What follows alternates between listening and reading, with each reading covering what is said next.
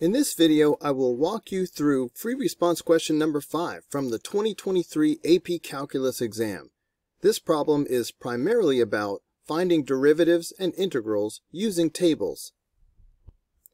The functions f and g are twice differentiable. The table shown gives values of the functions and their first derivatives at selected values of x. Part A. Let h be the function defined by h of x equals f at g of x. Find h prime at 7. Show the work that leads to your answer. We can find an expression for h prime using the chain rule, which says that when you take the derivative of a composite function, first you take the derivative of the outer function. So we have f prime. The inner function stays the same, but then the chain rule demands that we multiply by the derivative of that inner function. So this is h prime. We can find h prime at 7 by plugging in 7 for all the x's. So now we have this.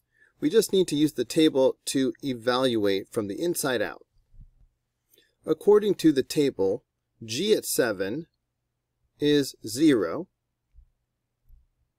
and we are going to multiply by g prime at 7, which is 8.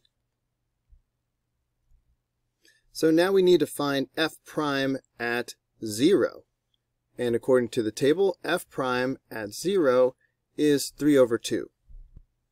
So h prime at 7 equals 3 over 2 times 8. You could stop here, or you could simplify and put h prime at 7 equals 12. Part B. Let k be a differentiable function such that k prime equals f of x squared times g of x. Is the graph of k concave up or concave down at the point where x equals 4? Give a reason for your answer. Here's a chart showing the graphical relationship between f prime, and f double prime. This comes up all the time, so make sure you have this chart memorized. In fact, I recommend that you draw this chart either on a piece of scratch paper or in the margin before you take every test or quiz. So the original function will be concave up if the second derivative is positive, and concave down if the second derivative is negative. So our strategy will be to find an expression for k double prime and then evaluate it at x equals 4. If k double prime is positive, then k is concave up. If k double prime is negative, then k is concave down. To find an expression for k double prime, we need to take the derivative of k prime. This is going to require the product rule, and inside of that, the chain rule. Let's start with the product rule. I am viewing k prime as this yellow function times this blue function. According to the product rule, the first time through, you take the derivative of this yellow function. So I'm going to do that now. But taking the derivative of f of x squared requires the chain rule, which says that first you take the derivative of the outer function. So I'm going to move this 2 to the front. We reduce that exponent by 1, so that's nothing. And we leave the inner function alone. But the chain rule demands that we then multiply by the derivative of that inner function. So what you see here is the derivative of the yellow part. Now, according to the chain rule, the first time through here, you leave the second function alone. So I'm just going to bring down the g of x unchanged. And then you put a plus, and then you go through it again. The second time through, you leave the yellow function alone. So I'm just going to copy down the f of x, and the whole thing is squared. But then this second time around, you take the derivative of the blue function. So now I'm going to multiply by g prime. So this whole thing is an expression for k double prime. We can find k double prime at 4 by plugging in 4 for all of these x's. Now let's go ahead and evaluate using the table. So we have 2 times f at 4, and then let's see, f at 4 is 4. So we have 2 times 4. And then we have times f prime at 4. F prime at 4 is 3.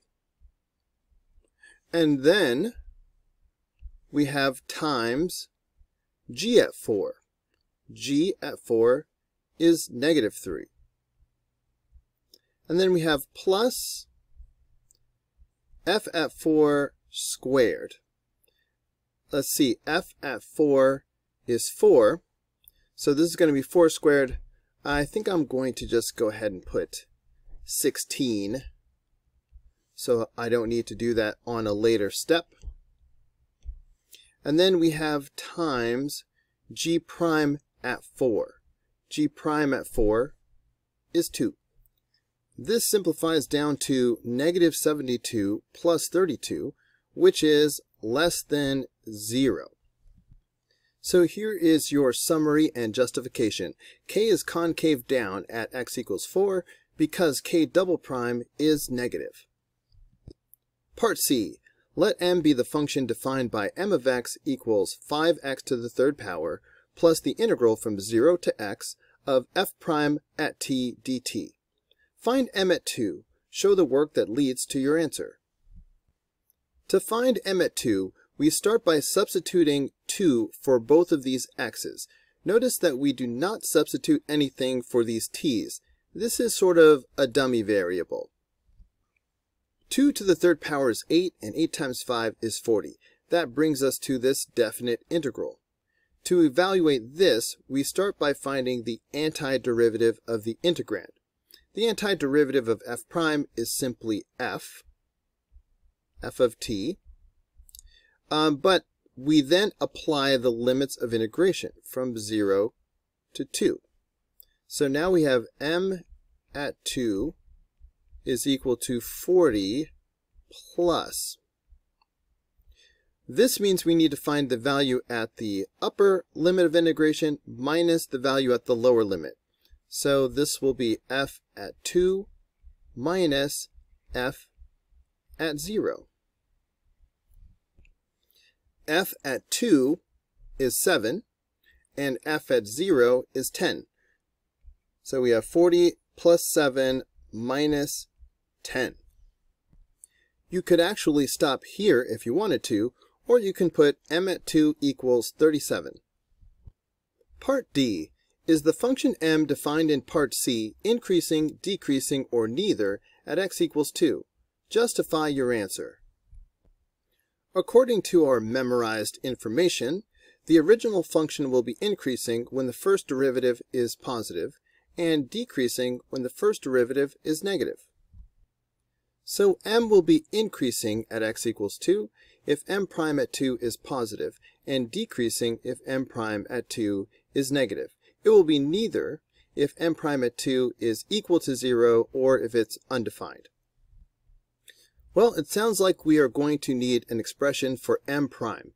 The derivative of this first term, of course, will be 15x squared.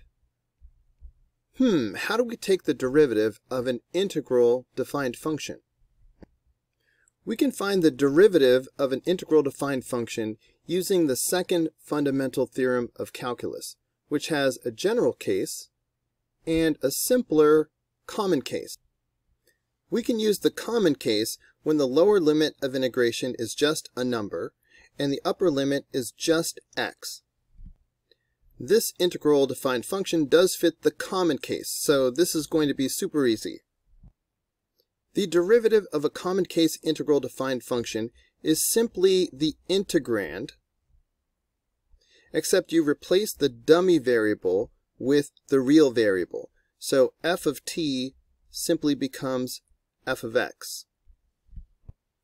In this case, the integrand is f prime, so we're just going to bring that down. But instead of putting t, we will put x. So that's it. This is the derivative of this integral defined function.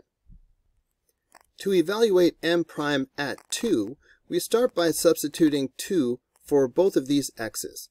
So now we have this. 4 times 15 is 60, and f prime at 2 is negative 8. This sum is positive. So here's the summary and justification. M is increasing at x equals 2 because m prime at 2 is positive.